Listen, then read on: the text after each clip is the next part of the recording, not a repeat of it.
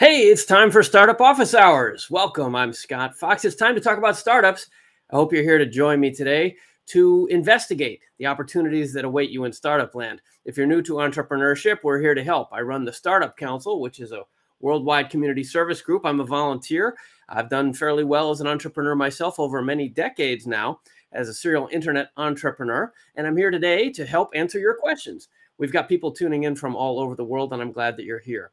If you're watching us on LinkedIn or YouTube or Facebook, any of those places, you can enter questions and comments in the chat room, which we'll bring on here in a minute.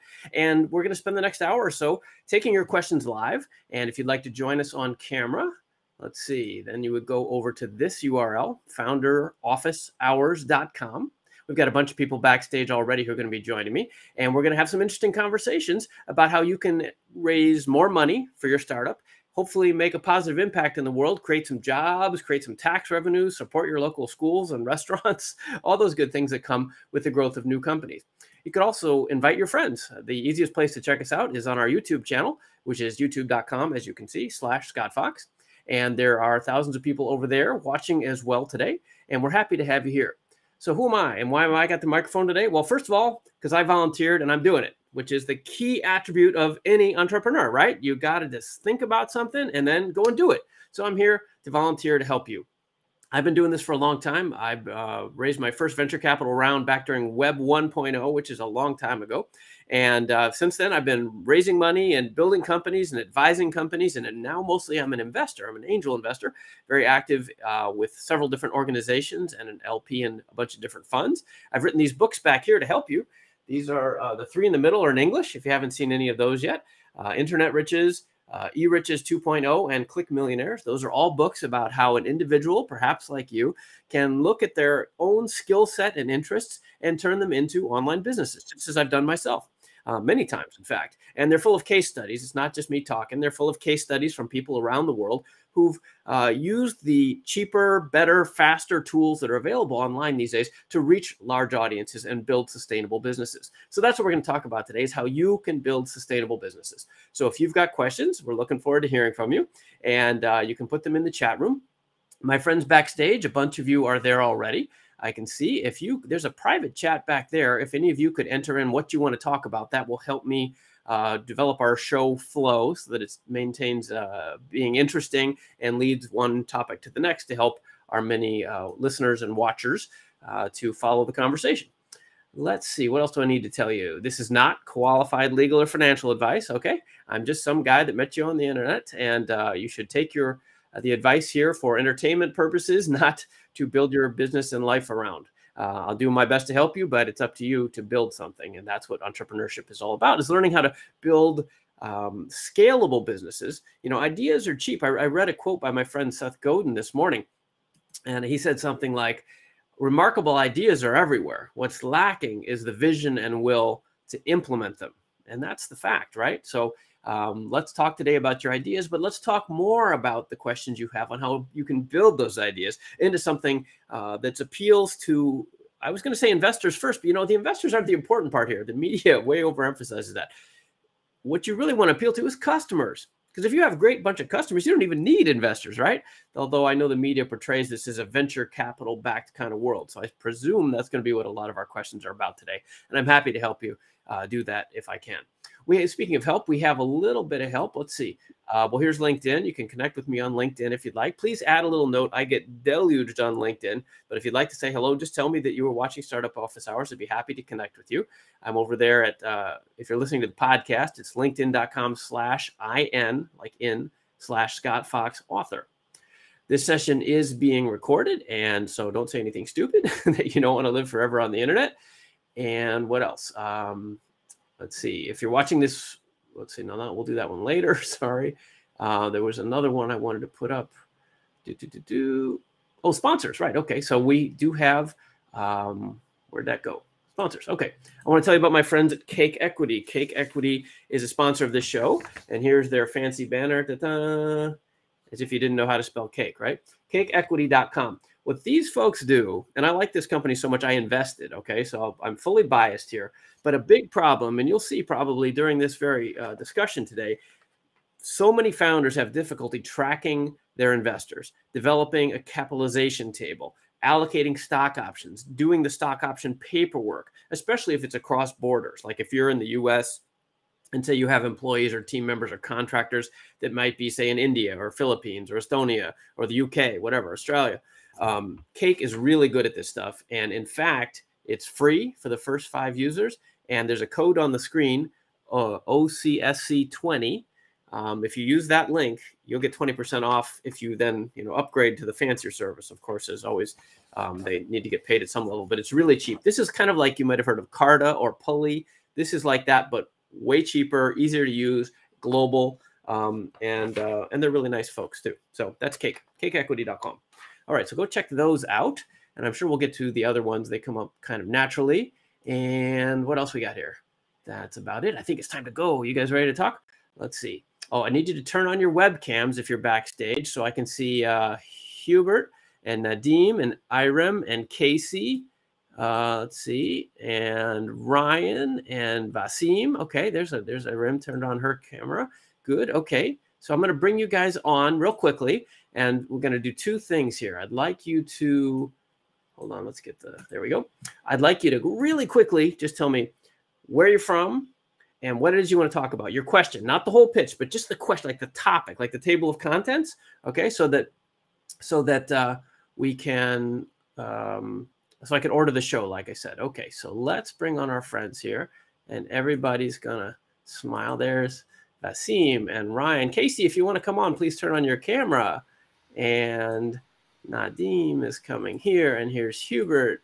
Okay, well, that's a nice looking crew. Hi, everybody. I guess you can hear me, right? I forgot to do the sound check. I always forget the sound check. Yeah, good? Okay, cool.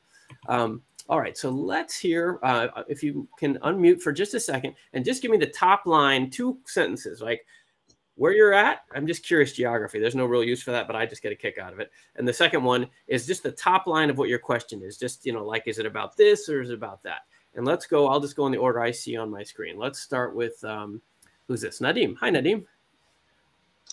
Yeah, hey, Scott. Nice to meet you. I'm from San Jose.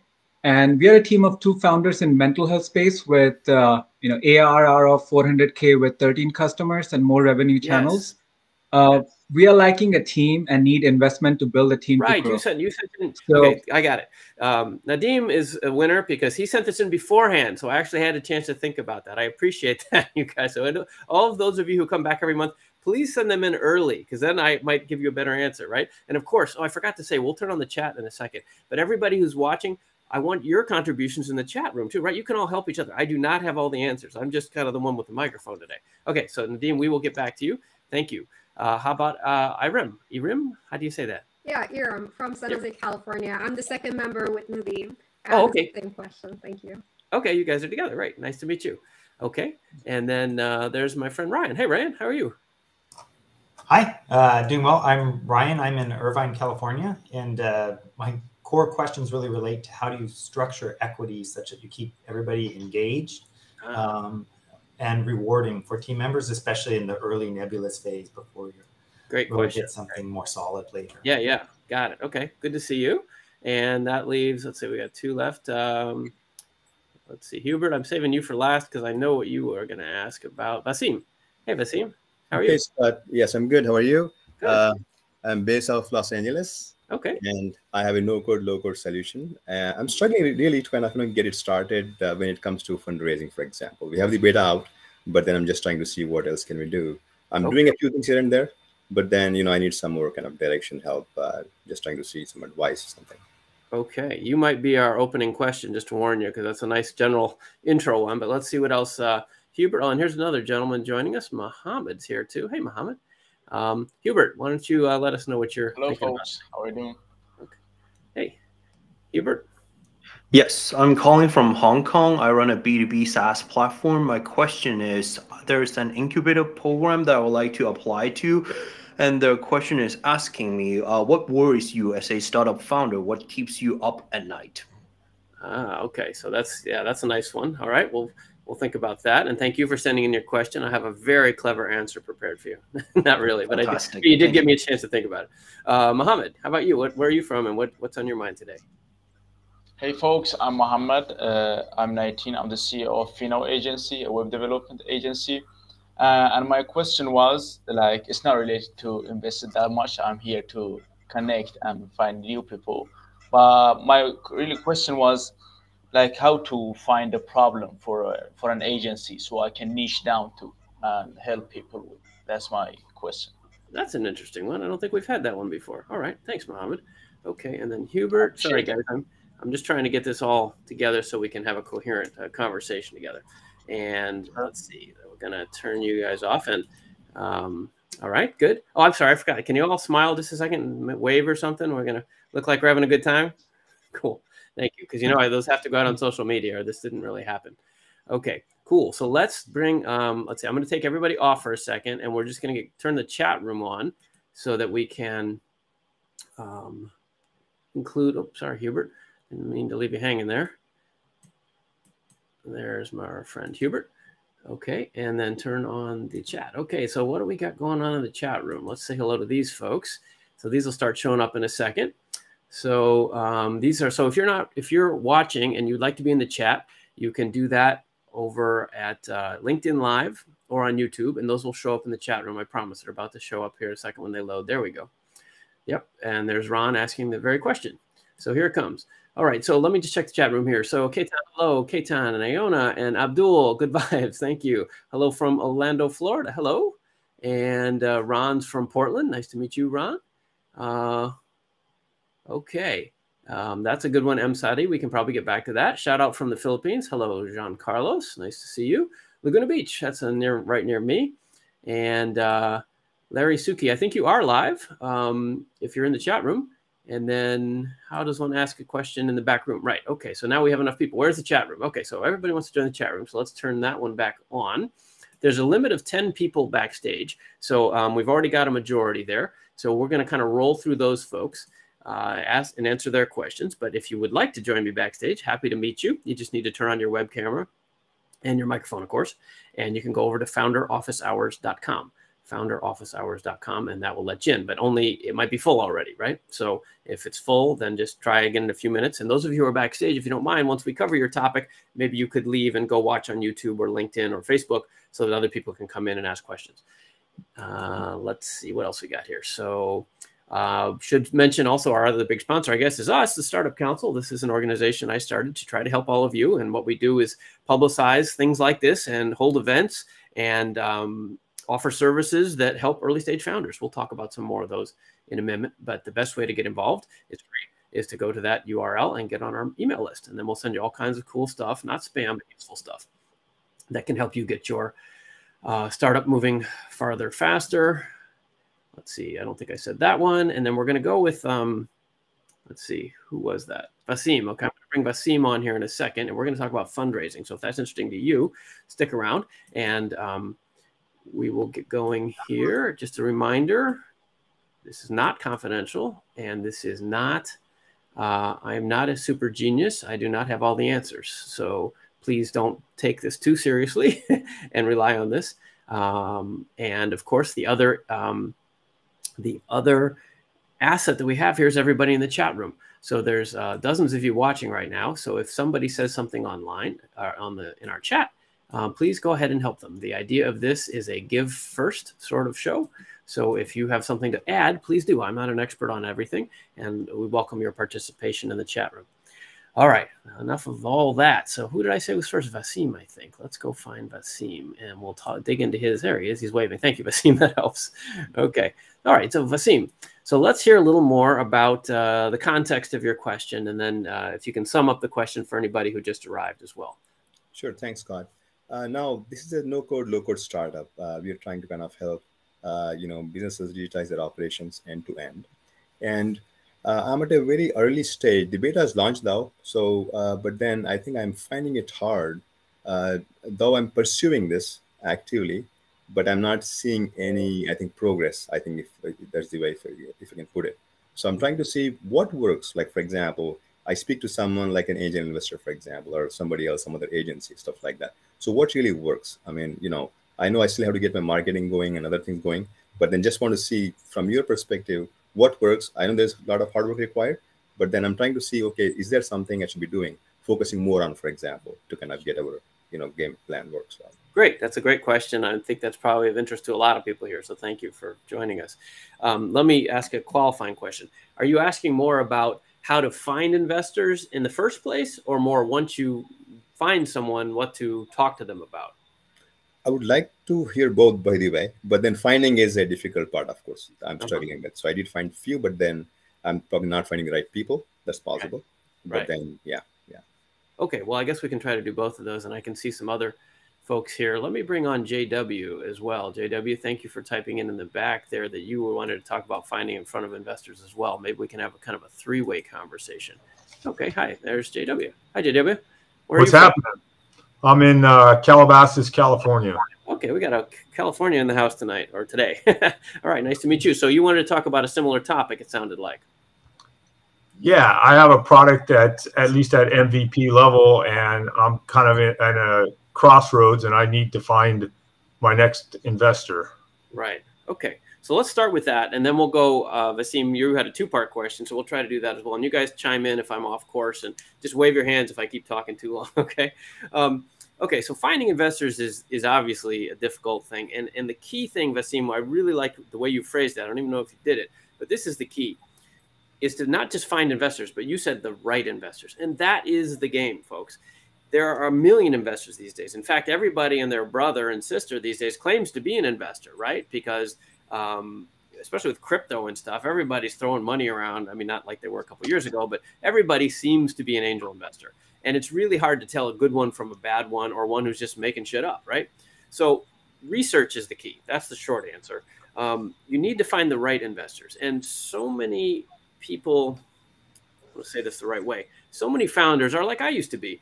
You didn't know the venture world, but you knew your product world, right? So you're really good at this. And then you kind of walk over across the street into investor land, and you do your research, and you really don't know A from B from C. You don't have that filter that you would have in your own domain field, right? And the research is the key, because not all money is the same. And I'm literally writing a book about this, but I guess, and I apologize, you two might know this already, but I'm just trying to, get everybody on the same page who's listening and watching. Venture capitalists are different than angel investors. Angel investors, there's 100 types, and venture capitalists, there's 100 types as well. So just because somebody has a business card with dollar signs on it doesn't necessarily mean that they're investing in you. Compared to the much larger business of stock market investing in the bond market and real estate and all these other traditional asset classes, it is a very small world, but it's still, there are thousands and thousands of investors. So your job is to do as much research to find the right people, because the trick is, you can't just talk to 10 investors and think that you're going to get 10 legitimate answers. 3 of them are going to be fake. 2 or 3 are going to invest at later stages or earlier stages than you are. And maybe all of them don't invest in your field, right? So it's really hard. But the way to improve your hit ratio is to do a crap load of research first. 10 years ago, people used to buy spam lists of investors, right? And they'd send out like 1,000 emails, spray and pray, and hope to get a few back. And that kind of almost worked, because the venture capital world was small, and anyone who even knew what an angel investor was probably was an angel investor, right? It used to be a small business. But now there's just so many that you have to do your research first. It's a lot more, I hate to say it, but it's kind of like buying a car. You don't just go out and buy any car, right? You think about, do I want an SUV? Do I want a sports car? Do I need a minivan for my kids? And then which dealer has the best brand, with the best service and the best, rankings, and what's the right price? And you got to do that kind of thing with investors as well. So I apologize if that's too basic for anybody, but people miss that step a lot. They meet somebody at a conference and say, oh, you're a venture capitalist. You've got to invest in this. What do you mean you're not interested? Well, I'm a late stage aerospace investor, and you're an early stage medical device startup, right? I mean, these are different things. So anyway, that's a long answer. Hopefully, is that helpful at all? I'm going to keep going. I have something more specific, but I just want to set the stage. Yeah. Okay. So now let me be more specific. So where this really hits the road is you need to find comparables. You need to find companies that have been in your field, that have been, have had success, right? You need to find other investments so that you can say to an investor like me, so you meet me at a conference and you say, I have such and such a product and we're making this kind of money. I'm like, okay, so what, right? You don't know me. You're just throwing stuff at the wall, right? What you need to say is, hey, Scott, hey, I looked at your portfolio on Angel List and I see that you invest in these kinds of companies. Oh, I'm like, okay, I appreciate that. You did some research. All right. And in fact, I have a company, let's call it the banana company. My banana company is a lot like these 3 other companies. And I saw that those each raised this kind of amount of money at this stage of growth. And then they had an exit or an acquisition like this. And it looks like their investors got 48 times their money. That's what we're doing. Now I'm interested, right? Because you've homed in on what I'm looking for, and you've provided examples and also demonstrated your business savvy as you know this market and what people like me look for. And you have to adjust all that depending on whether they're a VC or an angel, how big the amount you're raising is, how far along you are. I mean, this is really complicated stuff. But that's the piece most people miss. Okay, one more thought, and then I want to hear from you guys if I'm making sense at all. Believe it or not, this is such a problem that we went and built something for you. So this is a bit of a commercial, but this is because I hear this question all the time. There, that's my very high-tech commercial. Startupinvestorsdirectory.com. Guess what it is? It's a directory of startup investors because this is so hard. And I've been in your shoes, and now I'm on both sides, right? I work with companies, I invest in companies, I've raised money, I invest money. And what's really hard, especially for folks like you guys, I guess, and probably a lot of you watching, and I hear this I've been doing this for years, right? This is the same question we get all the time. How do I find the investors? And now Vaseem said it right, the right investors. You need to find a database that you can afford. There's a big one called PitchBook, which costs thousands of dollars. This is, I think it's $79. I mean, we made it just to cover the cost, right? And I'll even put up the coupon code. We're just testing this, right? But we have over 3,000 investors there, all early stage, and we categorize it 48 different ways. Plus there's keyword search. So hold on, I'm getting ahead of myself. Where to go? That's not it. There it is. Okay. So there's a code you can use. And that's half off or free or something. I don't even know. We're not trying to make money. We're just covering costs, right? It's taken 3 years to build. But here's the real answer to your question. Find a resource like this. And you don't have to use this. Just go use Google. There's plenty of information out there. Or use Edgar, EDGAR, which is the Securities and Exchange Commission's database. That's free. The Edgar database at the SEC. That's only for public companies, though, right? But you can find the filings of any company that went public, and then hopefully you can dig in and learn more about their earlier rounds. But my point is, you go and you find companies that look like yours, and then you find here's the next piece, you find the investors that invested in those companies, and then you call them up and you say, hey, it's like you made a bunch of money over here on Banana Company. We're going to be the next banana company. Want to have coffee?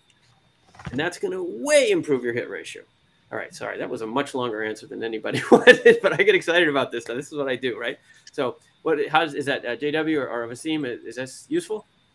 That made total sense. Thanks, Scott. I really make sense. I appreciate that answer. Yes. Great. Awesome. JW, what did you think? Any questions or follow up or? Well, yeah, I guess the code is SID launch. Is that what it says? Yeah, SID, Startup Investors Directory launch. Yeah, give it a shot. And if you're not happy, we'll give you your money back. We're just trying to cover costs. And I'm trying one of the reasons I do this show, I skipped this part at the beginning, is I hate gatekeeping. I went to grad school at Stanford back in the 90s. I was lucky enough to be in the right place when the internet was basically invented. Not really, but like commercialized, right? And I grew with that. But so many people have made so much money in Silicon Valley, and all they do is end up talking to each other and investing in each other's deals. And that is wrong. It's just amoral bullshit. Right? This is the greatest opportunity in history for everybody to get involved. I mean, you can reach the freaking planet. I'm doing this I pay like $20 a month for this service, and I'm reaching people all over the world. Like every one of you can do this. That's what my books are about. So we're building these tools so that you can have a shot at the kind of access that I have, right? And it's taken me decades to get this access. So I'm trying to help you guys too. Anyway, sorry. You can tell this is this is a song I was born to sing. Okay, so I guess we should bring somebody else on because we've taken a bunch of time there. But Vaseem, you had a second question. What was the second part of that question? There was something. Yeah, the first part was where to find or how to find investors. And then I think second part is just the second part, how to kind of maybe the strategy, for example. Oh, right. Okay. You did touch on it, I think, but if there is more, you could please add to it. Sure. I'll hit that too. I'm going to let you guys go, but you can still listen. And I'll just answer that quickly because that's a quicker answer, actually. And then we're going to bring on some more questions. And hi to everybody in the chat room who's just joining us. I'm Scott Fox from the Startup Council. If you're not on our email list, please join us, startupcouncil.org. We do a whole bunch of cool stuff for free and low cost to try to help founders like you. Okay, so the second part of Asim's question was, what do investors want to hear? I think that's probably a fair summary of what he's asking. Here's the trick. You got to change your mindset a little bit. As an entrepreneur, you are rightly very enthusiastic about the mission that you have chosen, and you have to be, absolutely, right? You're curing cancer, you're going to the moon, you're improving productivity, you're whatever it is, right? I mean, you're excited about this and you need to be. That enthusiasm is one big part of it. But pitching the product is not what investors want to hear. Investors don't really care about the product unless you've done a lot of research like we just talked about, and you found investors who are really in your niche. Then they're going to get what you're talking about quickly, right? And they might be excited about it, especially if they're a former founder in that space. That's cool, right? And that's exactly who you want to be pitching to, by the way. But in general, if you meet an investor, especially an angel investor, we're kind of opportunistic, right? We're just looking at stuff in general, and we're comparing, real estate to the stock market, to investing in your kid's college fund, or classic cars, and we're looking at all kinds of different stuff. So the fact that you are dedicated to this mission and this product isn't necessarily so influential to an angel investor. It may be more so to a venture capital firm who has a defined thesis. So whenever you find a firm that you may be interested in, you may want to work with, go to their website and see. They will tell you what they're looking for. So like I said earlier, if they're a late stage aerospace fund, don't even waste your time pitching them your medical device, right? You're wasting everybody's time. So first of all, you have to figure out what they're interested in and use your enthusiasm, but not for the product. Here's the answer. You need to demonstrate growth. Growth. That's what investors are looking at. If you are growing, that answers all the questions, right? You are growing, and ideally growing in terms of revenue, and even better in terms of profit. If you're growing a lot in terms of profit, you probably don't even need money, but that's a safer bet for us, right? We're risk averse. So what you need to figure out, Asim and everybody else, is what is it about your company? Even if you're super early stage, what is it about your company that you can demonstrate some pattern that looks attractive to an investor? And what we do as investors is pattern matching, right? We're looking for patterns. Just like I was saying earlier, oh, that's a company that did well like this company. That's a pattern I like. I'm interested, right? So what can you say about your company? If you're farther along and you have a bunch of ARR, annually recurring revenue, or you have a bunch of customer signups, great, right? Talk about the growth rate. If you don't have those yet, what can you do? This is my challenge to you guys. What can you do to demonstrate growth? Even if you don't have any money, you could buy some ads on Facebook and see if anybody clicks.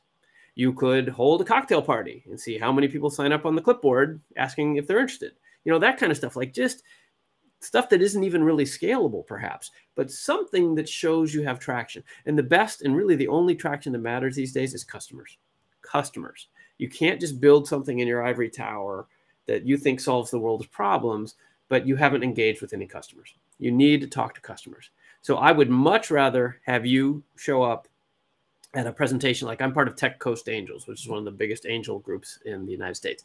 And at our Tech Coast Angels screenings, which we have every couple of weeks, and if you're interested in applying to Tech Coast Angels, I should say, techcoastangels.com. Go to techcoastangels.com. We would much rather hear you. The typical pitch is, I have this idea, we have built this product, we're all this cool stuff, now we need your money to market it. Like, okay, that's not stupid. I mean, it looks cool, a cool product, you seem smart. But you want us to write you a check to market it. How many customers have you talked to? Oh, I don't know, but we know I've been in this business for years. I know all the customers. Okay, so go talk to one, right? How many customers have you talked to? Show me that somebody other than you gives a shit. That's the kind of growth you want to show. All right, so I said that was going to be a short answer, but it wasn't. Sorry. Okay, so let's go back to, let's hit our chat room here for a minute and see how other folks have arrived to join us. And, let me put this up. I put up a page. This is a page. After what I do these shows, people tend to email me and LinkedIn me and everything. And that's great. I'm happy to help if I can. If you ask a short question, I don't do coffees and lunches. And, I will if you really want to pay for it. But I don't. The only way I can manage my time is to charge for it, right? But this page I put up, this is recommendations of several of the groups like Tech Coast Angels that I just mentioned that I'm involved in who are open to early stage projects. So if that's useful to you, go check it out. Let me just visit our chat room here for a second here and see what our friends from all over. Hey, everybody, tell me where you're from, by the way. That, like I said, I always get a kick out of that. It's okay. We have the Philippines and Laguna Beach, and let's see, San Francisco. Cool. And Patrick, is that the same Patrick you were pitched at our event last month? I thought you were. I guess you were up north, huh? I thought you were down here. Anyway, let's see. Daniel from Canada, but who is in Romania. Okay, getting around. Okay, Lake Forest, that's nearby. LA County, excellent. SID launch, yes, that's right. SID launch was the code I put up. Denver, Colorado, hello, Harsh. And Andre from Herndon, you've been here before, right, Andre?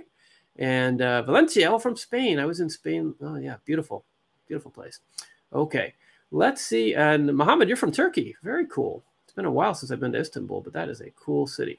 All right, let me hit a couple of the questions in the chat room just so we can kind of keep up. Let's see. Osama says, proper approach for international fundraising. I'm a founder of an EHR cloud-based solution ready to go. International, that's an interesting question, Osama. Of course, we'd have to know a lot more. But it depends on what country you're in, you know, the money's coming from and what country you're in. So I can't really answer that. But I will tell you, U.S. investors, which is where most of the money is these days, are hesitant to invest overseas, and this includes myself, unless you have a U.S.-based company. Why? Not just because we're not xenophobic or anything. I mean, I just said a minute ago how much I love Spain, for example, right? I mean, I travel as much as I can. I'll be in Australia next month.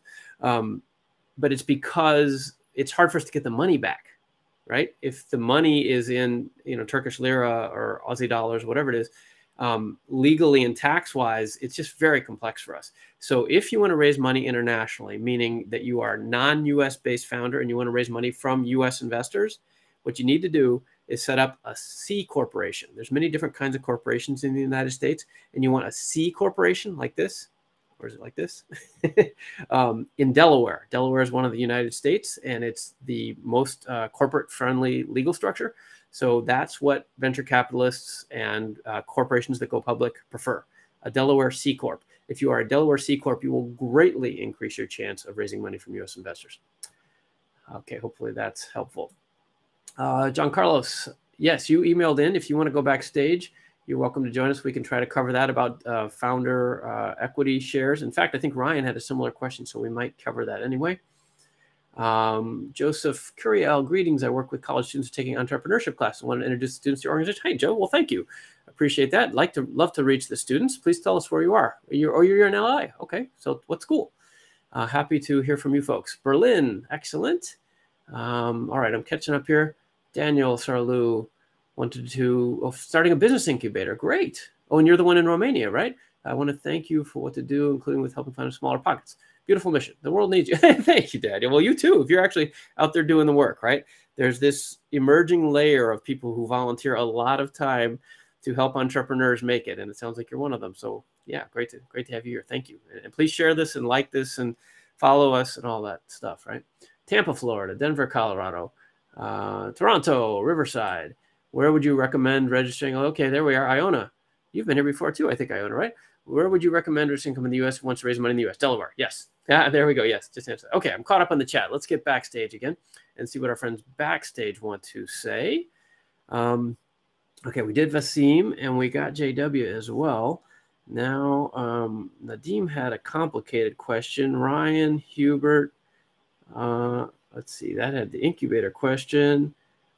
Okay, let's. Well, Ryan, let's bring Ryan on because someone else in there, the southwest of France. Bonjour, Emile Camille. J'étais opéré il y a 3 semaines. Yeah, beautiful. Okay, let's, what did I just say? Ryan, there he is. Okay, so somebody else asked a similar question. Here comes Ryan. Hey, Ryan, nice to see you.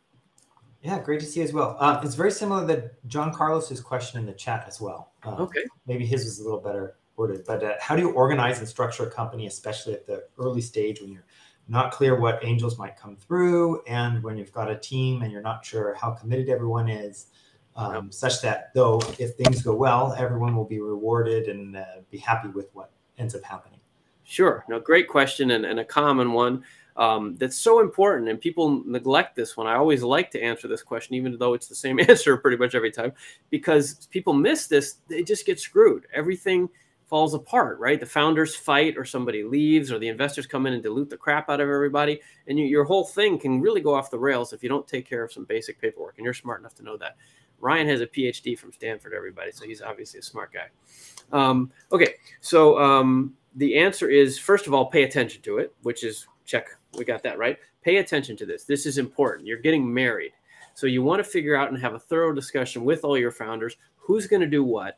And not just that, the other piece that people often miss is for how long and what if things change. And those are the crucial parts of a contract.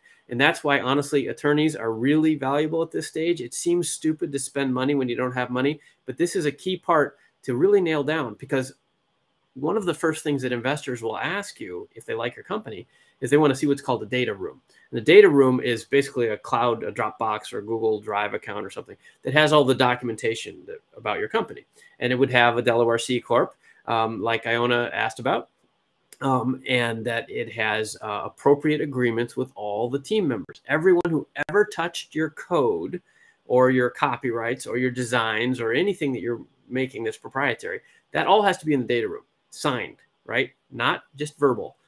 We want to see all that locked down, because we don't want to put money in and then have somebody sue you and say, even Facebook had that problem, right? I don't know if you guys remember, but there was some guy that popped up like 5 years after Facebook started and say, hey, you owe me $1 billion. And that's a mess for everybody. So expectations management is the key. And I have two specific suggestions. Here's one of them. This is a book and a website, and I keep it right here for exactly this this eventuality. This is called Slicing the Pie, Perfect Splits for Startups. And there's a website too, slicingpie.com, I guess, slicingpie.com.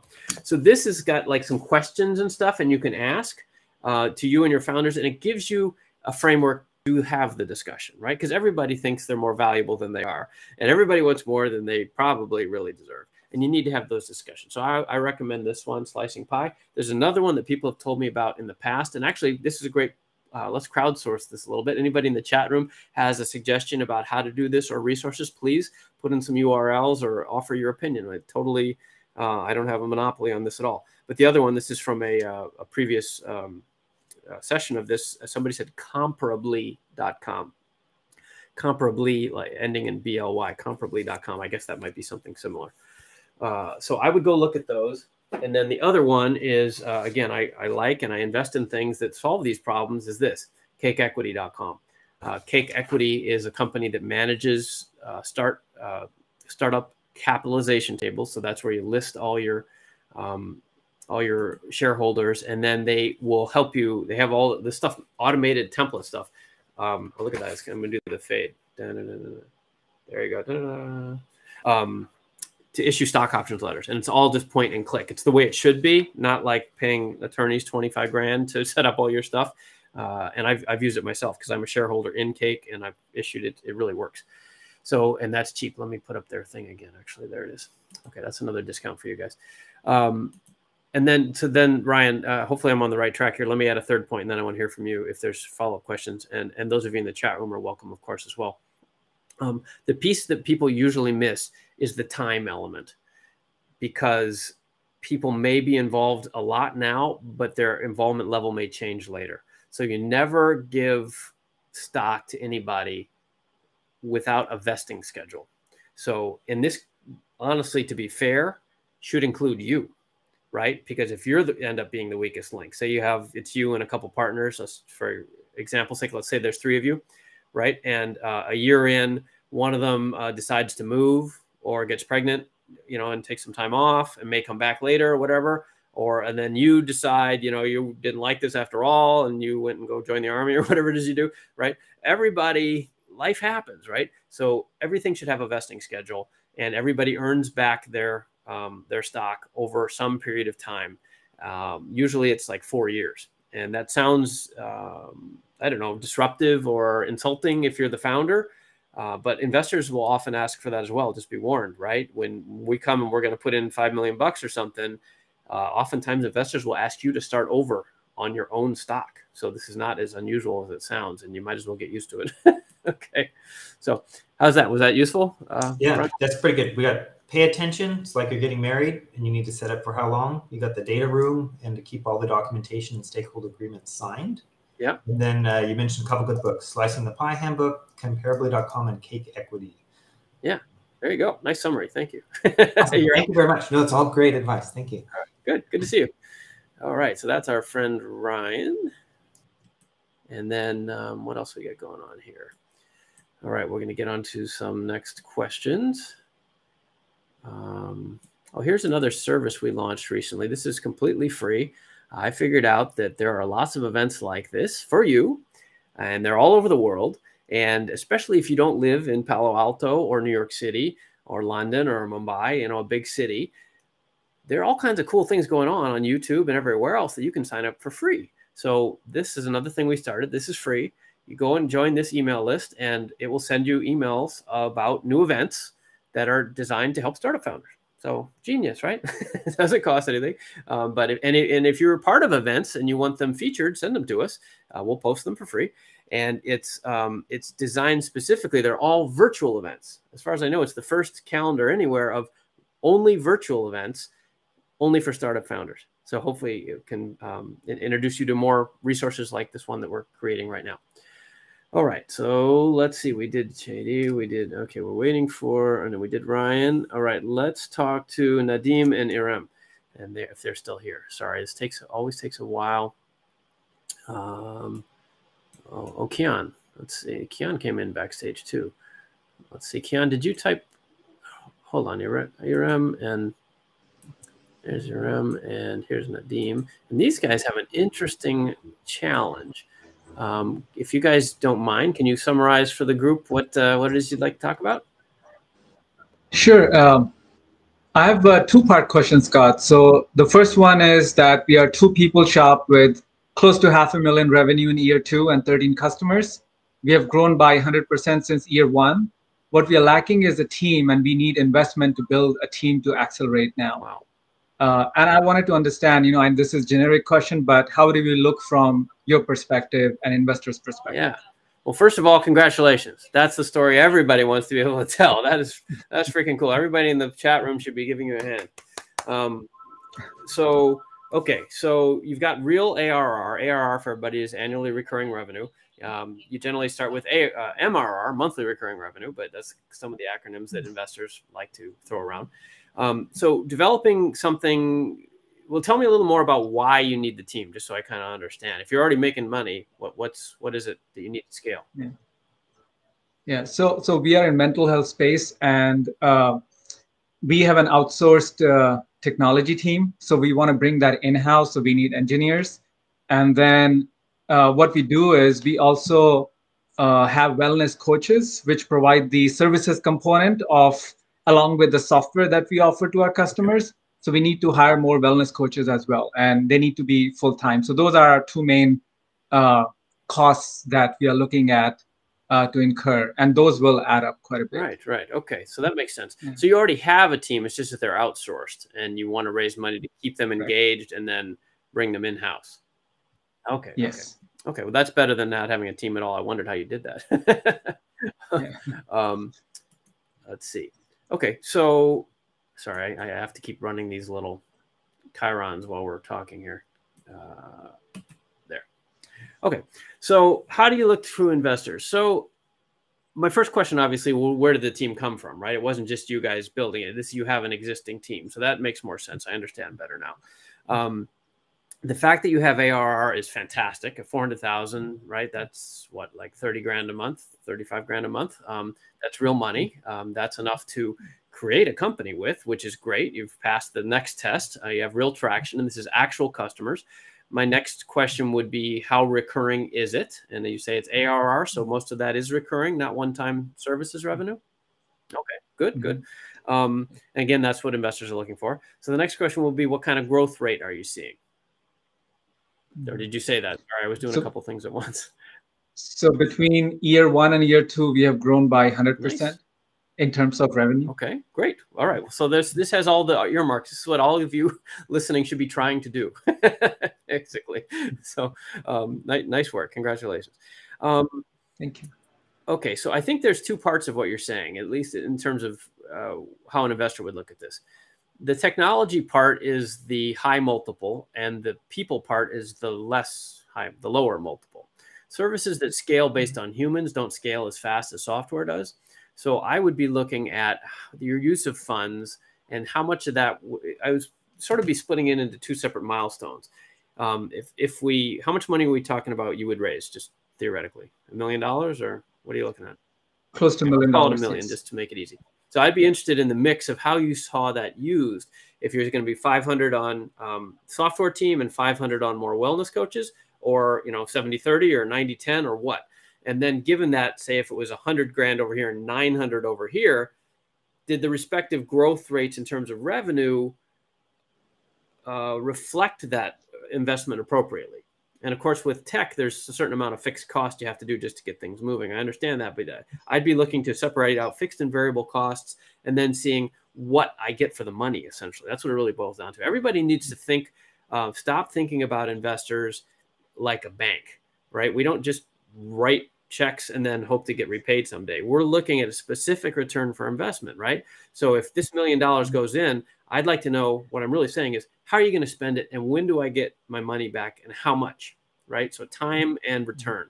And if your ratio is like 900 on the people and 100 on the tech, at least for me, I'm a software guy, I'll be less interested, because you're going to have to hire a lot of people, and the best you can do with people is bill hourly, essentially, right? Whereas software, if, for example, you could replace all those terrible people with AI, and AI could do it all, which I'm sure you've thought about, right? Have you thought about that? That would scale a lot faster, because if you had an AI built, if you put that 900 into an AI, and then the AI could do the job of 1,000 coaches, boom, right? You're rocket ship for your revenues. So that would be kind of how I would be looking at it, and the things I'd be looking at in the due diligence. Is this helpful? Yes, this is helpful, Scott, and you answered my second question. Oh, okay, good. And what was that one? It was about the fact that we provide software with a service component, and which by service I mean not SaaS, but wellness coaches. So real humans are involved. And do tech investors generally shy away from startups with a service component that is provided by humans? Unfortunately, yes, which kind of sucks for all us humans, right? But they, yes, it just doesn't scale as fast, right? And the more you can lean on software that's replicatable and recurring, the more you'll get. It's not so much, it's a different kind of investor, I guess, because you said the right word, tech investors. So software investors, to be more specific, we're looking for that because that's what we specialize in. There are plenty of really good businesses and plenty of good investors who invest in things that don't scale as well, like real estate, or people that make tractors or farms. I mean, restaurants, right? Those are all much more human and physically intensive businesses. They tend to have lower multiples, though. And a multiple, you may know this, but since I brought it up for the audience, a multiple is what investors, they'll say, like these folks here on the screen, they're doing 400 it was a year, right? ARR 400 a year. Yeah. So it's kind of a shorthand for how fast we think this company is going to grow. So if it's 400, we might put a multiple, say, of 10 on that, meaning that we think if we invested in this company and it lived for a few years and then had some sort of exit, like an acquisition or a going public, you might say it was a 10, or even so 10. So it might be worth like 4 million, just rough comp, right? And if it was AI powered, like we said, we could get rid of all the people, then that might be 20. Right? So that might be an $8 million comparable. Whereas if you said, this is, we have no tech, we're doing this all just with telephones and 1-800 numbers like they would have done it in the 80s, but we have a staff of like 400 coaches, then the multiple might be like 4, right? Because we can see it's growing, but you're just going to have to hire and train so many people, and you're going to have so much churn in terms of the humans that it's going to really put a drag on profits. So, okay. Well, I hope that was helpful. Nice to see you guys. I'd love to hear more about you were very polite. You didn't even say what your company is. You're certainly welcome to tell us, or put it in the chat room if you'd like people to check it out. Are you looking for customers? Are you open to the public at this point, or? Yeah, we're looking for customers. We actually, the customers are not our problem. We have plenty of customers, and we actually have channels of unexplored territories. So I did have a follow-up question. Now, hold on. I just want to that was the wait, no, that hold on. Did you hear what she just said? That was the answer every investor wants to hear. Customers are not the problem. Yeah, very nice. Very nice. Okay. So, as Nadine was explaining, there is a tech component to it. The scalability aspect sounds like we would have to lean towards more of the piece, which is not actually involving the humans. And we do have that aspect, but I think where we're needing that funding to come in is, we are just a two-person party, literally, and our tech team is sort of offshores, but we do need sort of in-house support, not just with the tech piece, but also with the human-centric piece. So, I mean, we're kind of looking into the funding aspect, and you mentioned if we were to show the ratios to kind of say, hey, we need X amount of dollars for the piece that could be the more scalable piece, that would look a little bit more enticing. Yes. Okay. Yeah, that's exactly what I said. Yep. And there is a realization, and this is the other thing. Investors, well, there's two different kinds of investors, I guess. There's investors who just do finance and have never run a business, which are not as good to have as partners, at least at the early stage. If you can find investors who are operators themselves, like me, for example, I've built and run startups, right? We'll understand that, yeah, you need a couple real people, right? But I'm not saying you can't hire any humans. Like you need somebody to do some marketing or biz dev, or you need somebody to do some admin so that you don't spend your time booking plane flights, like you need a few people, right? We just don't want to see that like you're going to start paying yourselves $1 million each and you're going to hire like 60 people when your revenues don't support that, right? But it's kind of a step function with early stage companies, right? You're 2 people, and then you're probably 3 or 4, and then you might go to 8, and then you might go to 16, and then you go, right? And then you go to 20 or 100, but hopefully you don't go to 10,000, right? Because that's a different model. That's what I'm saying. Yeah. Cool. Well, great. Nice to meet you guys. So nice to meet you. Thanks. Nice meeting you, Scott. Thanks. Bye. Okay. So those are some new friends from San Jose, California. Nice to meet them.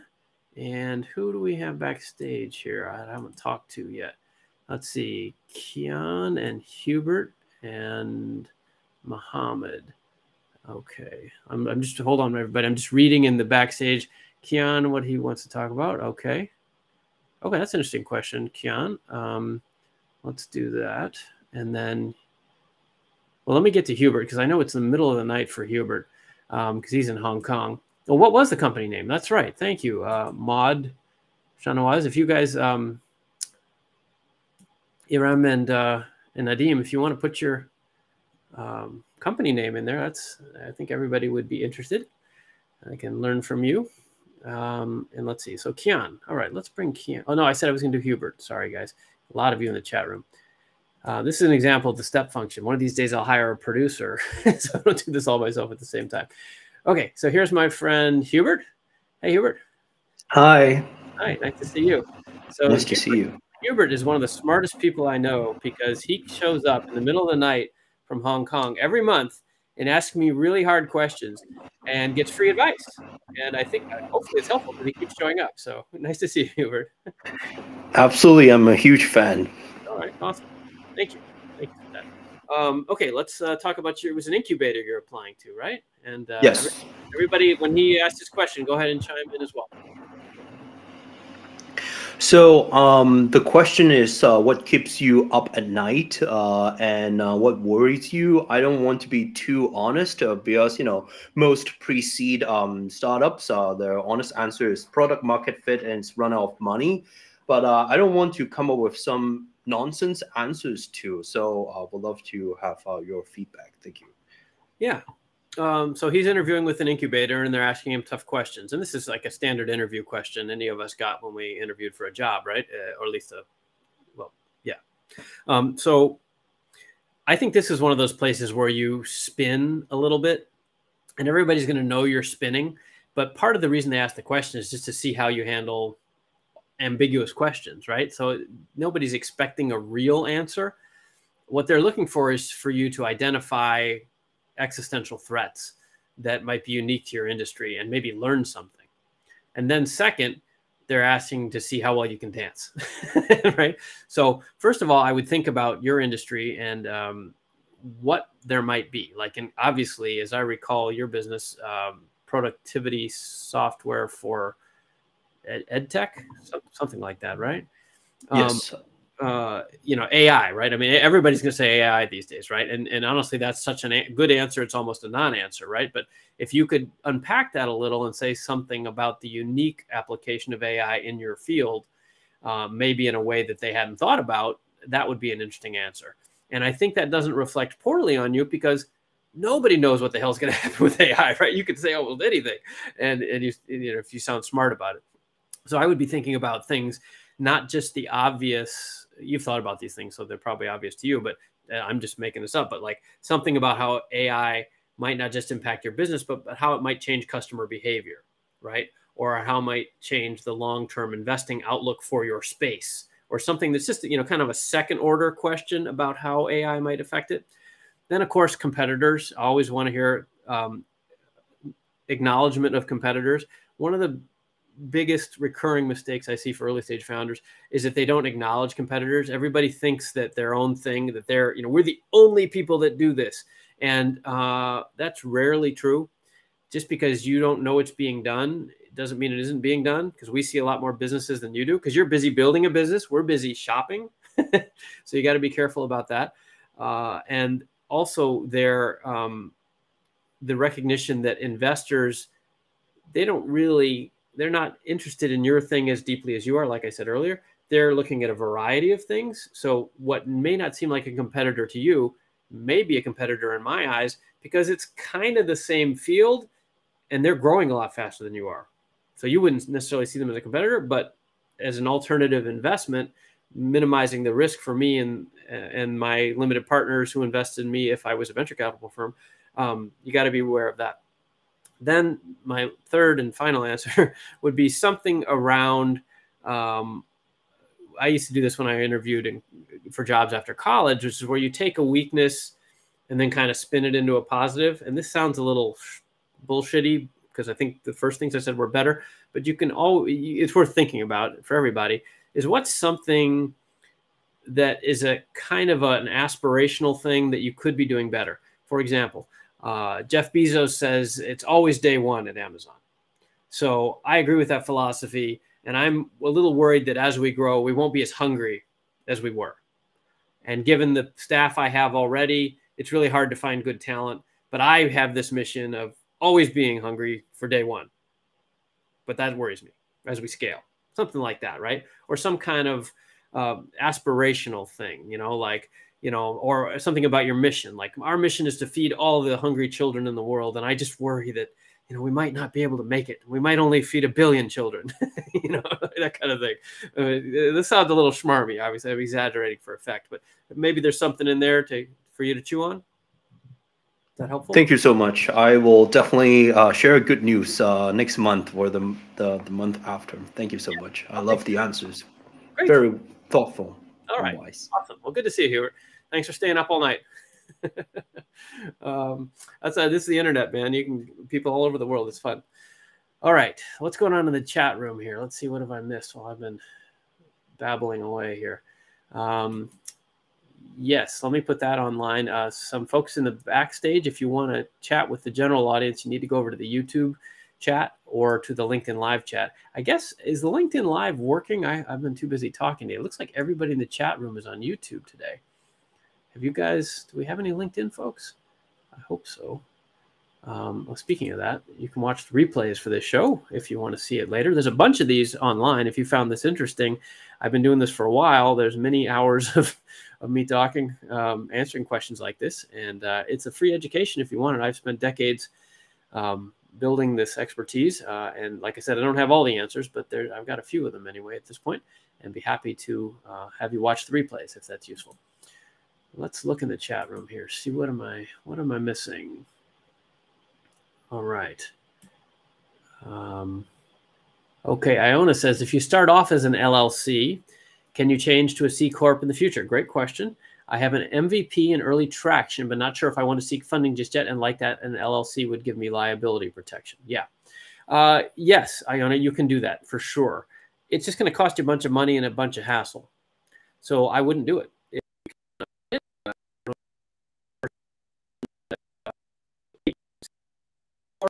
Want to see, full stop. 10 years ago, there was a variety of different approaches. People did C Corps in different states, or even occasionally in an LLC or an S Corp. But the industry has converged. And if you are using an attorney who tells you otherwise, they're wrong. This is what investors, professional venture investors, not everybody, but professional venture investors want a Delaware C Corp. So I wouldn't waste your time with the LLC. Even if you do it badly on LegalZoom or something and incorporate a Delaware C Corp, that would probably, I don't want to beat that drum too hard, but I would consider that at least. What I would really consider is finding a good attorney and doing it for real. Doing those things the correct way up front can save you so much hassle later. But I get it. I've been a founder.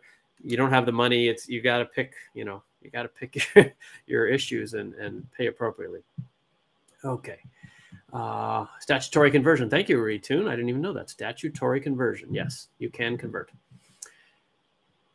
Eve says, hi, Scott. Thanks for the chat. How much equity is reasonable for pre-seed funding of $100,000 to $200,000?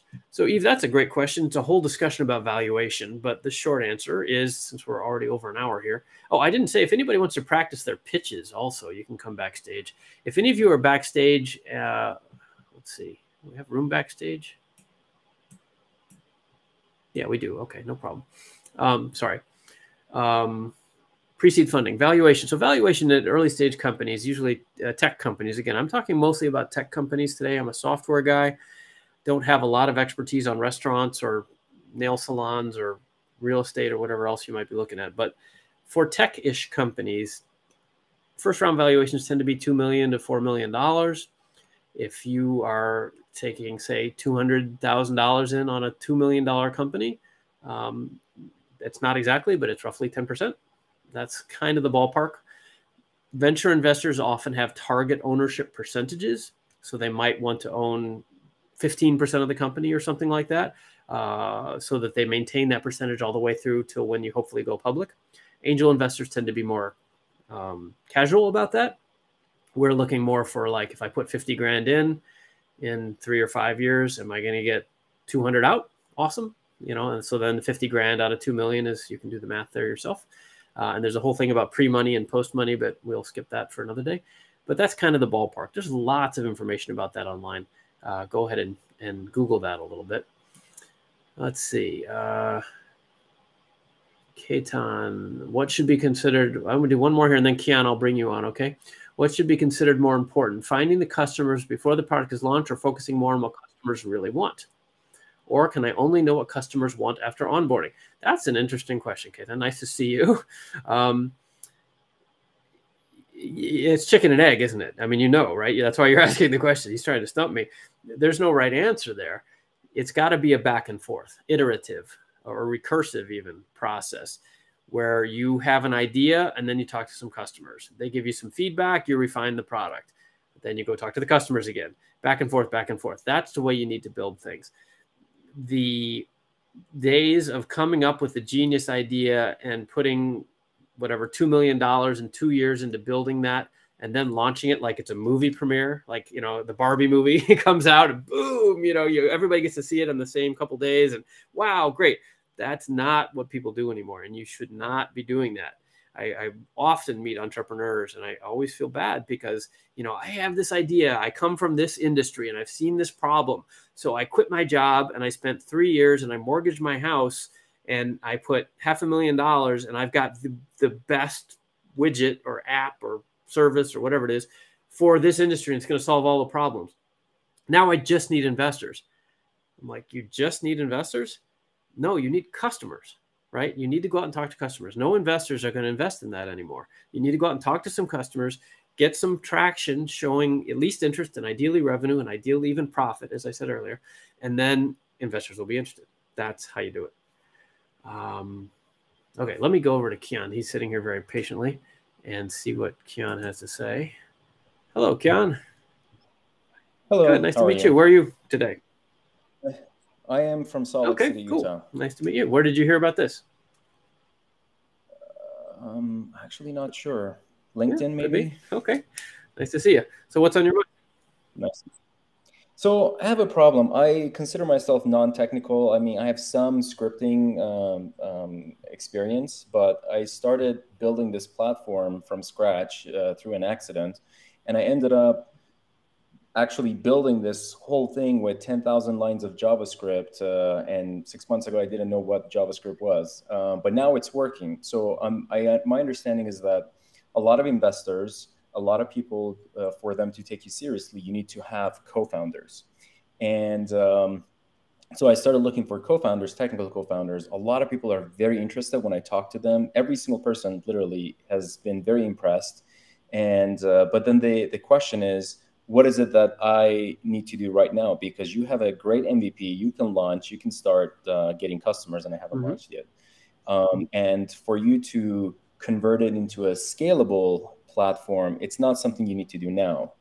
Maybe a year down the line when you get there. So what do I need to do? Do I still get a co-founder who's technical, who could help me down the road now, or should I continue launching as a solo founder? Yeah, no, it's a great question. And congratulations, first of all, 10,000 lines. Good job, man. Obviously got some horsepower up there. Good for you. I'm just curious, like, what kind of space is this in? I'm just curious myself.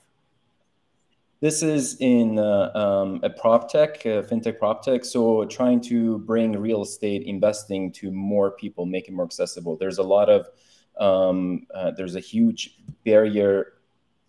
Oh, I lost you for a second. There, for new people to get into real estate, there are a lot of questions, a lot of unknowns, and not many people know much about it. So novice people don't invest in it. I would like to remove that barrier of entry and combine education and ease of analysis and finding the right opportunity and make real estate available to more people. Great market space. One of the reasons I asked is I'm just curious, and the other is, this is for everybody else, it's much more interesting to investors when you target a huge market, right? If he had said, I'm targeting the collectible Hot Wheels car space, like, that's cool, but that's a pretty limited thing, right? But if you're talking real estate's everywhere, literally. So it's the definition of real estate, right? So that's a good thing. Okay, so let's talk about Kian's questions then. So how do you find or present yourself as a company if you don't have a co-founder? That's what we're really talking about here. And it's interesting that he's done this technical work himself. I'm talking about you, even though I know you're here. I'm talking to the audience. How do you position yourself? And this happens a lot with early stage founders. And I think the answer is kind of a mindset shift, to look at it from the investor's point of view. When investors say what they said to Kian, which is, why don't, at least theoretically, why don't you have a technical co-founder? What they're saying is two things. Of course, we're worried about you scaling, and he already covered that, right? We don't know that the code is going to stand up to 100,000 users or whatever. So that may or may not be a technical issue. So I got so many thoughts going here. But the other thing they're saying is, does anybody believe you? And that's really what solo founders struggle with, is that they've got a vision and they've built something. You're a perfect example of this. You're obviously a smart guy, but investors want to know that you can convince somebody other than yourself. So whether it's technical or not, for example, many incubators, as you may know, won't accept teams or companies that don't have at least 2 or even 3 people in them, because as brilliant as anybody is, I think I said it at the top of the hour, right? Remarkable ideas are everywhere. It's implementation that's the challenge. And if you haven't convinced even one other person that this is for real, then why should I believe you and risk my money, right?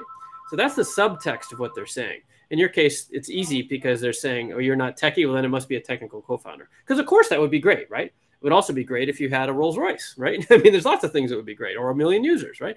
So, but that's what I want to get on the table. What they're really saying is, Kian, you seem cool, but so what? Like, you haven't shown that you've shown that you can sit by yourself and do something, but this is the grade school thing, right? Does he play well with others? Like, who else have you convinced? Customers are great, but it's good to have some other team members. So that's the subtext of what they're saying. And maybe you knew that, but a lot of people miss that. That's what we're really saying is, like, if you can't convince me, Or you say, I have investors. Well, oh, it's your mom. Okay, so you convince, you can do it and your mom believes in you. What a shocker, right? But show me some other people, right? Then the second piece is I would be careful for you and anybody in your position. Founder is a big word, and founder implies lots of things, or co-founder, I should say. You don't want to just give that away. Just like a lot of people come on and say, I need a CTO, right? There's only so many C's in a company. Well, these days there seem to be a lot, but the CTO is a thing. You don't just give that away, just like you don't give away co-founder. What I would do if I were you is see if you can convince some other people who are competent and might grow into a really cool role, and give them a good title, director of this or VP of that even, but save the co-founder and chief anythings for people who've really shown up consistently. And they've earned the stock that you've granted them using the cake equity or the slicing the pie book I showed you guys earlier, right? They should be vesting. And you can do these in small doses early on. You can say, it's just let's do a 1 month thing together. Okay, you hit those milestones, cool. Let's do a 1 year thing.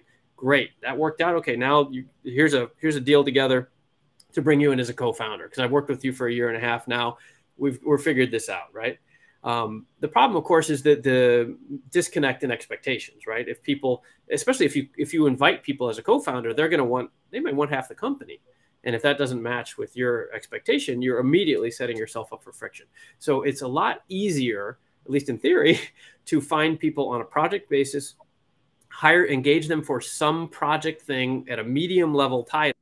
And hey, if this works out, what we're doing together is experiment in building a ramp so that you can step up to VP or co-founder or CTO or chief marketing officer, whatever their lane is, right? And do that gradually, because the alternative is you sign up somebody and, maybe 10% of the time it goes great, but at least 50% of the time it doesn't. And then you've got somebody on your cap table, like, what happened to this former founder? Who is this person? They say they're a founder. Or this was your chief technical officer and they're gone. Why? Right? You don't want any of that. You want to keep things clean. Is that useful? Yeah, yes, but then if they don't come on as a founder, then I would have to pay them, correct? Probably. That's why we need to see if you can convince people. That's exactly what I want you to do. Yeah. Yeah, you got to pay them. It doesn't mean cash. You got to convince them that the equity is worth something, or that you can connect that to milestones. For example, if they have a real customer insight or connection and they can bring in that customer, you can pay them in revenue too. It doesn't all have to be equity or the media startup world is all about stock, but cash works, right? And it may not be cash today. It's a commission sale, basically, right? You say, oh, your uncle owns that company and they could be our first customer. Great. I'll give you, 30% off the top of that revenue for 2 years. And then we'll give you stock as well. Like, okay, I'll call my uncle. It's worth a call, right? I mean, that's exactly the point, Kian, is we want to see if you can come up with a clever way to make something happen. And it's hard. Yeah, I'm telling you the truth. Nobody will really tell you that, but that's what's happening. They're talking about, oh, you need a close, you need a technical co-founder. But do you think if you walked in tomorrow with a technical co-founder, they're suddenly going to sign? No, they're going to find something else. They're vetting you, right? They're pushing you, making you jump over hurdles that they won't admit are there until they get comfortable enough to invest. And part of that is getting to know you as well and seeing how you behave in different situations, so that they can create a series of dots that draw a pattern line. And they'll say, okay, he showed up again and again and again. Well, he muffed that one up, but then he came back again and again. Okay, so now we have a series. I've known the guy for a year now. I think he's for real. That's what they're actually doing, even though nobody will tell you that. Got it. Can I ask a related question? On the cap table, so if let's say I bring a technical co-founder at 50-50 and their share is going to be vested over 4 or 5 years, like 10% a year. Is that also the case for my shares, or immediately my shares are 50% vested because I'm the founder? I came up with the idea, I'm sure. Good question. The answer is it depends. This is legal land, and in legal land, you can contract anything, literally. I mean, it's funny because people think the law is like this thing and there are certain rules you have to follow. I mean, I guess there are, like, you can't speed, right? Or you can't kill somebody. But in contract land, I guess this is really contracts, you can contract anything as long as it's not, illegal. So the typical to be more helpful, the typical answer would be, as a founder, you would probably own the stock yourself. And you may have an agreement, as we talked about earlier, that would grant you what they call restricted stock. And restricted stock would be then, say you had half the company, or you'd have all the company, I guess, if you're a solo founder until you bring in investors. But that would start vesting back to you over, say, 4 years. Investors might insist on that, as we discussed earlier. Then when other people come in, it's your decision with legal counsel. This is definitely legal territory, guys. Do not take this at face value. This is complex stuff. There are people that do this all the time. And by the way, don't hire your uncle who does divorce law, or your cousin who, does car accident, lawsuits, or a litigator. If you're going to do this for real, you need somebody who does VC fundings all the time. There are people that do this all day, every day, and they know this shit cold, right? They're expensive, but that's, if you're for real, that's what you do. And I can offer recommendations to anybody. They might be on that page. If you go to scottfox.com, no, I actually don't think there's a page that I should put that up, actually. Sorry, Keon, I'm just trying to be helpful here. Yeah, I don't think I posted that anywhere. But you can don't message me through LinkedIn, please. But there's a contact form on scottfox.com. If you need a lawyer recommendation, I know a bunch. Okay, anyway. So restricted stock units are what are often given. Often founders just have founder shares. They have common stock the founders own. The next step is restricted stock, where you kind of grant it to yourself and maybe a co-founder and maybe some vesting and stuff like that. The third is just stock options. And that's what you would do once you have actual like employees and contractors or advisors. Maybe you have an advisory board, and then you need an options plan. And you can mix and remix those in any proportion or time vesting schedule that you like, that makes sense given your context, what your investors are asking for, and what your lawyers advise. Where did you say you were? Sorry, geographic. Okay, so that's U.S. law. So this would generally apply. Just for the record, I'm not talking about anything outside the U.S. Guys, I'm not sure what works in other countries, but this is U.S. law. So that's the kind of idea. And I would just be careful. Like I said it twice, but I'll say again, when you bring people on, you're getting married. So gradual is better, regardless of what the investors or incubators are claiming they want. They're really just asking you a bunch of stuff. And unless you're really sure, I've seen this so many times, investors, especially engineers, I don't know your background, but I have a good friend who's an engineer, and his company, he's like, okay, I had this meeting. They told me they needed this, so I'm going to go do that. And then they're going to invest. So he does it. And he comes back. And they're like, oh, yeah. Well, you know what? What about this? Oh, shit. Now I'm going to go do that. And he goes and does that. And I'm like, oh, yeah, that was good too. Good job. How about this? Oh, God damn it. And it's like, right? But it's really creating that pattern so that they know they trust you enough to invest. So, all right. You're welcome. Nice to meet you. Hope to see you again. That's our friend Keon from Salt Lake City, Utah. Okay.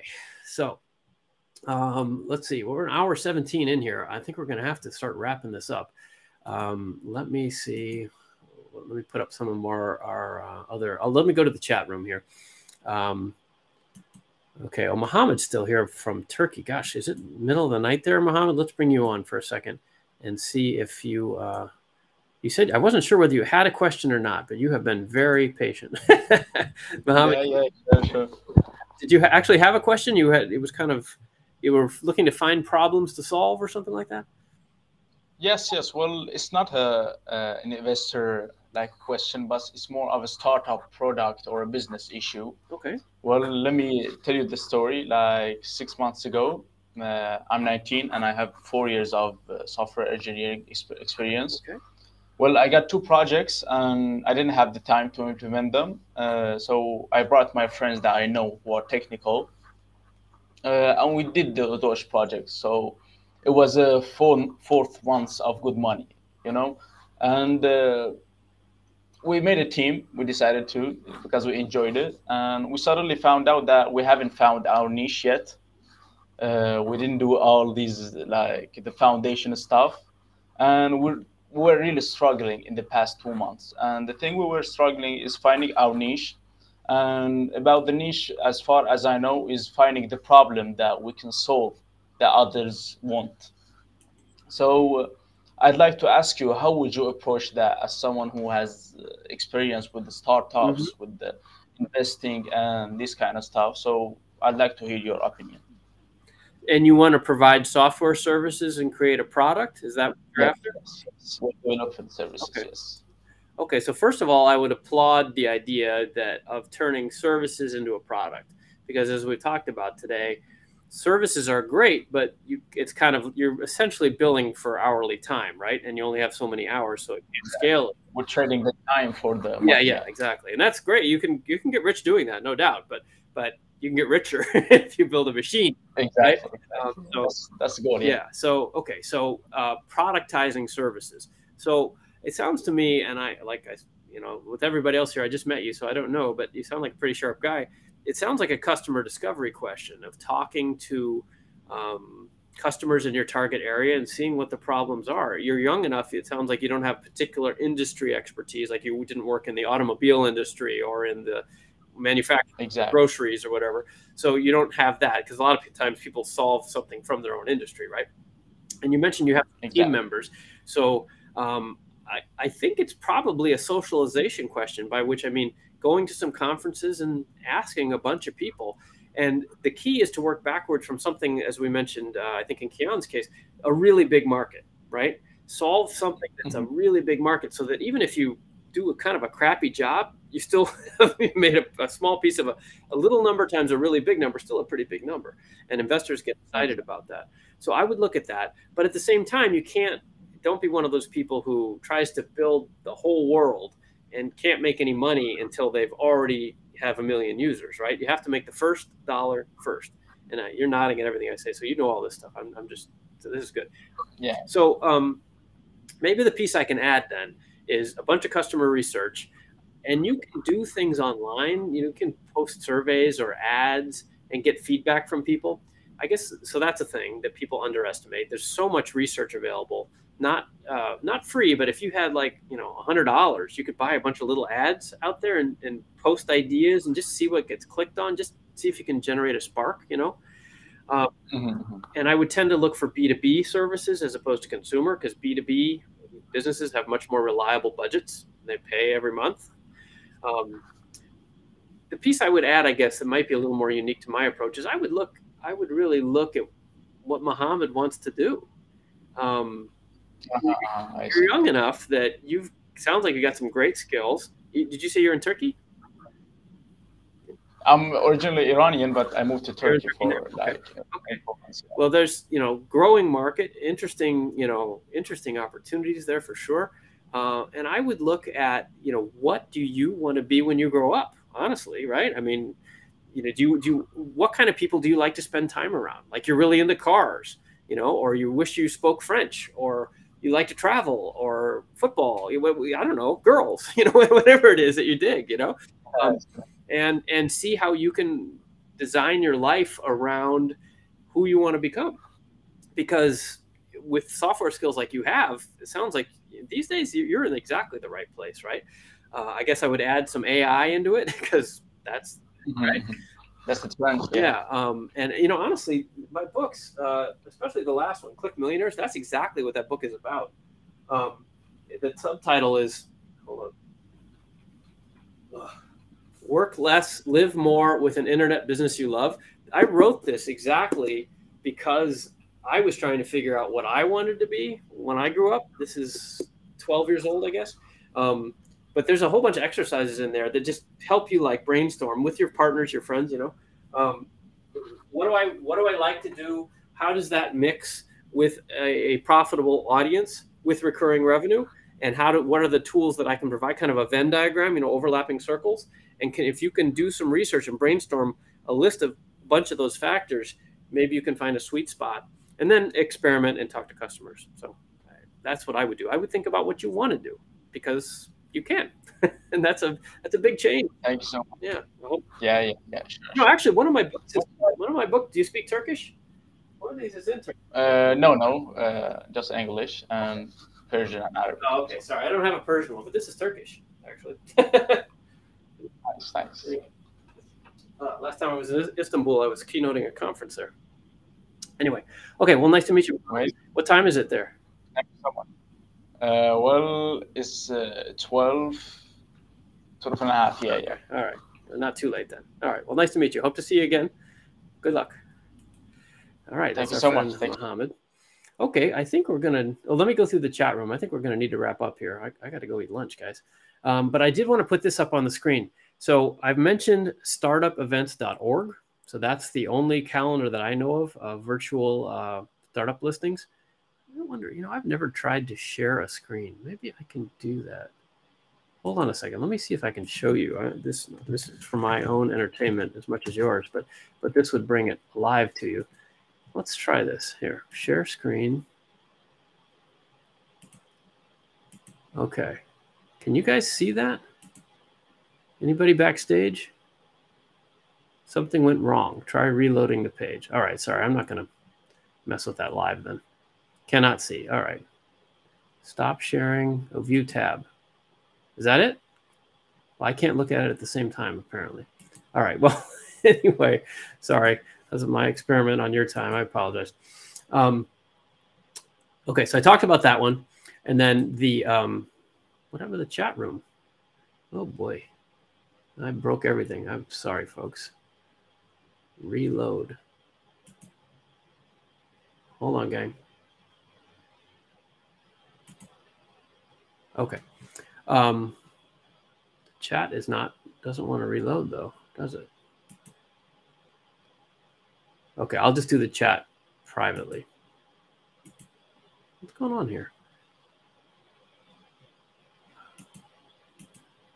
Okay, sorry, nothing more boring than a webinar where people have technical difficulties. Anyway, so startupevents.org is the first global listing of startup events for founders that are virtual. So even if you don't live in a big city, you can go over and check that out. Startup Investors Directory I talked about, which is the listing of 3,000 plus early stage startup investors. That's just coming out of beta testing, and it's a great place. You can research on all kinds of different factors like where you live and industry and all that kind of stuff to make it easier for you to find comparables.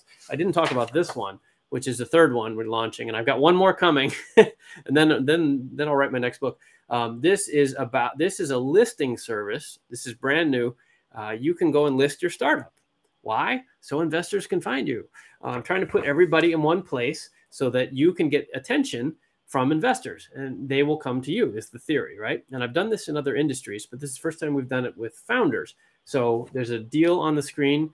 This one is super cheap too. It's $49 and I think it's half off with that code or something like that. Again, just covering costs because these take a long time to build. But if you want to list your startup, you know, share information about your startup, and you can categorize yourself not just by industry and stage, but by location, geography, and also by other factors, like if you're a female founder or you're Black or you're an immigrant or you're a first-time founder or you're a veteran, like trying to get all of those underrepresented groups visibility, to give more visibility to everybody so that everybody can participate a little better. That's the deal that's on the screen. All right, so I'm going to wrap up here. I'm going to buzz back through the chat room. I don't know why it won't show on the screen. And let's just see if we can tie this off here after an hour and a half. Let's see. Did that one. I did Ketan's. Marvin, what is an acceptable way to calculate what a company would be worth at an exit? Something based on revenue. Yes. Marvin, there's 1,000 ways to do that. And so there's 1,000 answers, I guess. But they boil down into two buckets. One is you do some kind of calculation based on revenue or profits and expected growth. And you think about how much money you're making now, how much you'll make in the future, how long that will take. Then you discount the cash flow back to today using current interest rates to think about what the company might be worth. That's a very rough thing. Obviously, you can go to business school and do this 1,000 different ways. Another related way would be to look at comparables. Again, find companies like the one that you're interested in and see what they're valued at, right? Because that will be, their valuation will be somehow related to their valuation and multiple of revenues or profits, like I just said. The truth is that it comes down to negotiation. You need to talk to an investor or an exit acquirer and say, I think I'm worth 10 million. And they say, we think you're worth 5. And then you wrestle. So, but generally the goalposts or the boundaries of the field are somewhere around comparables. and revenue calculations. There's a lot of stuff online about that. We can dig into that more if you'd like, but that's the short answer. And what else we got here? LinkedIn is working. Thank you, Andre. Nice to see you. What was the company name? Yeah, with those nice folks who were here, I think they put it backstage. Let me post that and give them some credit. Hold on, I'll find it here. The one with the wellness coaches. From San Jose, the mental health. I can't. Okay. Well, I can't find it. All right. So anyway, mysterious profitable company. And let's see. Vasim has an S Corp in Delaware. So Vasim, no, that won't work. It's going to need to be a C Corp if you want to raise money. So you can run as an S Corp for a while. That's better than running naked. And when I say naked, I mean without the liability protection of a corporation. But investors are not, an S Corp is a personal property, essentially. You can't really even have partners. And well, there's some variations, but you're going to need a C Corp at some point. This is where you need counsel, and it's up to your investors. I mean, I guess, you know, if it's somebody that knows and trusts you already, maybe they'll give you money in an S Corp, but you're going to get into some weird tax trouble there as well, like how you share the profits and stuff if you're an S Corp. So I think I wouldn't say you're in dangerous waters, but I would say that the way you're operating is going to expire at some point. So you probably need to research that. Roxanne says, should an early stage CPG company, that's consumer packaged goods, seek business loans before seeking angel investor funding if they are pre-revenue? Yes, every company should look for loans before equity. Thank you, Roxanne. Giving up parts of your company is stupid. I don't know why that's all we talk about, but yeah, you know, the world ran for centuries, millennia, before corporations were even invented. I think the first corporation was the Dutch East India Company back in the 17th century in England. And they invented that so they could share profits and risk, right? But before that, it was always loans. And loans are still by far a much larger part of the economy. So if you have revenue enough in your company to support a loan and you can pay it back without crippling your company, and that gives you enough cash flow to grow, absolutely. Loans, loans, loans. Why do we mostly talk about equity? Well, the media loves it because then people get rich. But also because that's what investors want. That's what I want. I don't want to make you a loan. I want a piece of your company that's going to turn into Uber or Google, right? So loans aren't interesting. So for us, right? So this is very biased information. You got to remember who you're talking to all the time, right? Iona, Stripe Atlas seems to be a good option for registering a company. Have you used them before? I have not, Iona, but yes, I've heard that as well. Stripe Atlas is, I think, Atlas is a service of Stripe, and Stripe is the big credit card processing company. And I use Stripe a lot. They're a fantastic company. And Atlas is a suite of services that help people incorporate and that kind of thing. Yeah, I think that's a great idea. Stripe Atlas. Jesse Kaufman, this has been really interesting. Scott, thank you. I'm a therapist who specializes in helping dads with ADHD in the tech startup industry grow in career while staying present at home. Okay, so the dad has ADHD and they're in tech, but they work from home so they can support their family. Nice, that's cool.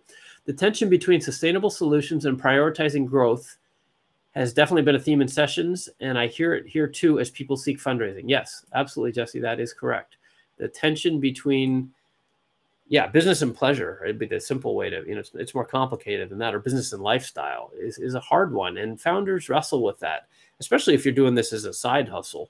It's really hard to do all these things at once. And that's why most people don't do it, right? You all are a unique crowd. That's why I do this, because you are a unique crowd to be here, spending an hour and a half with me at lunchtime and thinking about how you can change the world.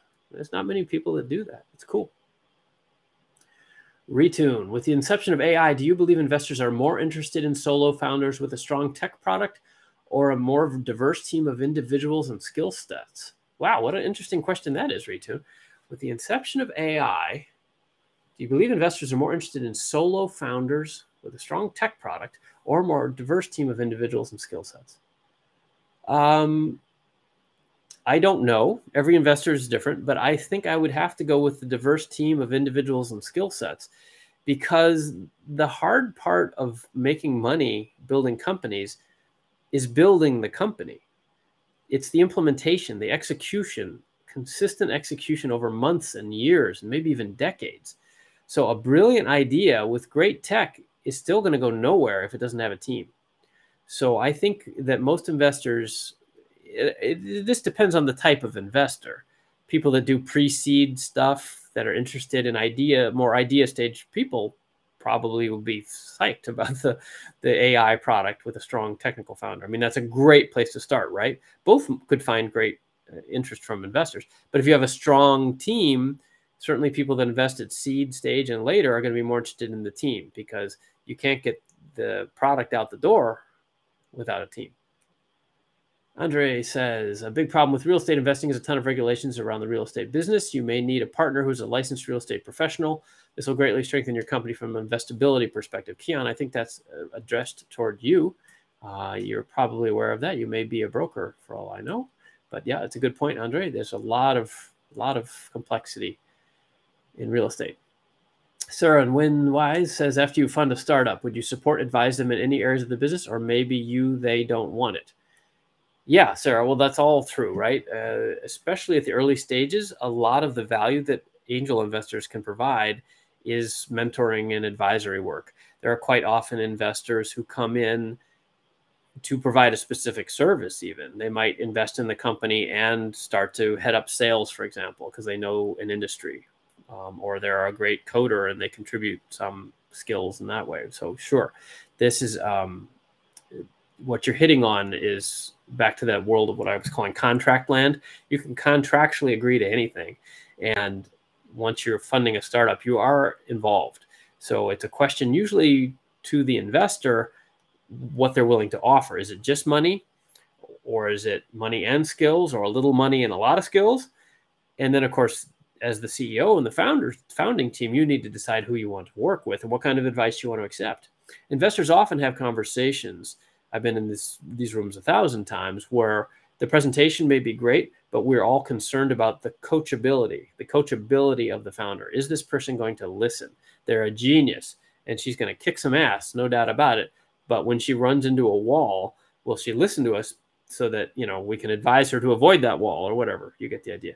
And that's definitely an ongoing dynamic. And it changes as the company grows too. If it's 2 or 3 people, and my expertise is pre-seed, then I may have a lot to add. If that company succeeds and it grows to 20 or 200 or 2,000 people, I generally back away because I've worked for those kind of companies. I don't find them interesting. My life, I spend, back to the thing with Muhammad, I've chosen to, what I like to do is work with early stage folks. And I literally, when I do advisory work with companies, I usually write it into the contract. There's literally a clause that I have that says something like, Scott will keep vesting even though his contributions diminish as the company grows, because I know that, right? Once you've got like 100 people, you need professional management. You need all kinds of things that I can do and I have done, but I don't enjoy. So, but I want to stay on the cap too. All right. Augustin says, should a mobile app business not start as an LLC? Should I have started as a C Corp? Well, Augustin, that's up to you. But if you're going to raise money from investors, it's a C Corp. That's the answer. Augustin again says, so are you saying that a business should get a loan first or investors? I assume this falls into a speedster category than what is currently being discussed. Separate category. Speedster. I like speedster. Yes, Augustin, you're correct. We're talking, I'm painting with very broad brushes here, right? So none of this is to be taken literally. And like I've said a couple times, it's all more for entertainment than for you to rely on. But the question is about loans. Loans are better, right? Because you don't give a piece of the company. So if you can get a loan at reasonable terms that don't cripple the company, absolutely, every time you should take a loan. I can't think of any exception where that's true. If you think you can repay it and not lose control of the company and grow the company, right? I mean, assuming it makes business sense, a loan is always better because you're not giving up a piece of it, right? But you're right, in this separate category, I'm mostly talking about high-tech growth startups, which can grow like crazy. And in those cases, they are traditionally funded with equity because they don't have any revenue yet. right? That's why venture capital exists. If you're going to build a new AI, that takes millions, tens, even hundreds of millions of dollars. If you're going to build medical devices or complex, you're going to create new pharmacological projects, drugs, right? That takes a lot of trials and experiments and FDA reporting and filing. It takes years. So these kind of businesses need a lot of capital, even though they have no revenue. And that's why equity comes into play, because nobody will give you a loan when you have, even if you're a brilliant Nobel Prize winning PhD, you have an idea about a drug or an AI or something. Nobody's going to give you a loan on that basis, but people will take a piece of the upside, meaning an equity investment. Retune, thanks for answering this chat. It's been a pleasure. Thank you, Retune. I don't know who you are, but welcome. I hope to see you again next month. I do this every month, by the way. 4th Tuesday of every month at lunchtime, my time, noon in California. And if you want to come again, I hope you will. And let's see. Oh, Kian is a realtor. Nice. Okay. Very good analysis there. And Mohammed says, we appreciate you so much, Scott. Well, thank you, Mohammed. That's nice. Nice way to end, at least for me. I think that's the end of our program today. Let me just remind you. Let's see. What do we have else to say? Comments, likes. Please do all that. Share, all that stuff. I appreciate you guys. Like I said, entrepreneurs are my favorite people to hang out with. We're the people that are actually interested in changing ourselves and the world. And most people aren't like that. So congrats to you for being here. I do not have all the answers, but hopefully I gave you some things to think about. I hope you'll be here again. Please share on LinkedIn and Facebook and YouTube, and tell your friends. We'll do it again. And we have a bunch of other programs. If you haven't already, go sign up here. Learn about the other services that we're building. We're building stuff for you, all free or low cost, trying to get everybody into the game. So that's the end for this time. Thank you all for coming. I hope to see you again. Like and share and tell your friends. Thank you. Have a great rest of your day.